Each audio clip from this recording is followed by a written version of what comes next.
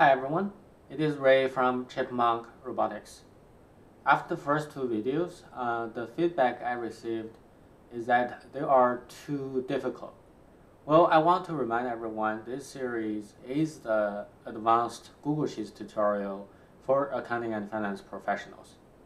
We are going to cover one simple trick in Google Sheets related to split and join functions today. So most of us are familiar with text to columns. Google Sheets provides this functionality within the Data tab.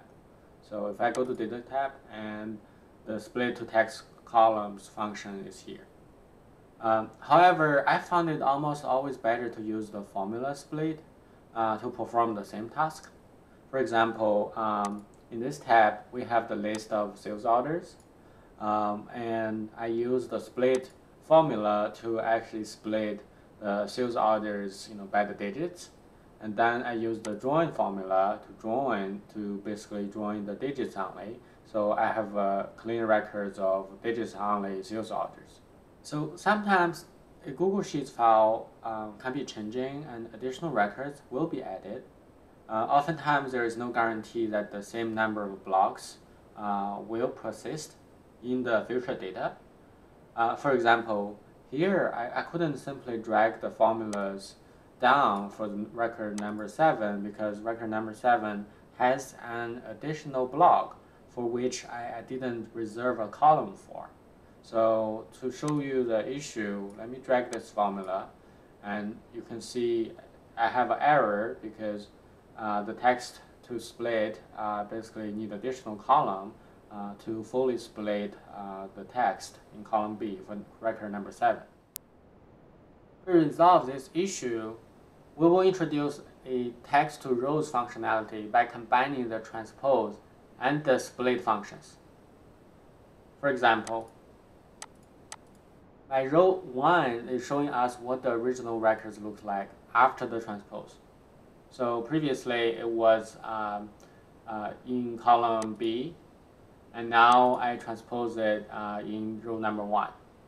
Then in row number 5, I can simply write a split formula to split the transposed records and also split the output in rows instead of columns by wrapping the split formula with another transpose here.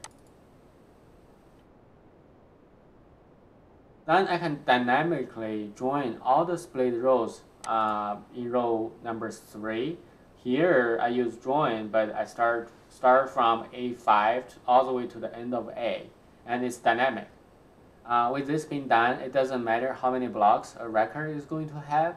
The split and join function will capture all of the blocks. For example, here let me go ahead and add 9999 to the record number 7. Let me hit enter and go back to the second tab. Now you see the split is capturing 9999 and the join function is dynamically capturing 9999 as well. So here you go. This is how to build the dynamic split and join formula. Note there is one limitation though. When we first transpose the number of records to the column, Google Sheets has a limitation in number of columns you can have. I believe the limitation is around 18,000-ish columns you can have. Like I said earlier, this is a very simple video showing you the trick of using dynamic split and join functions within Google Sheets. Hope you get a chance to use it in your work. Thank you for watching.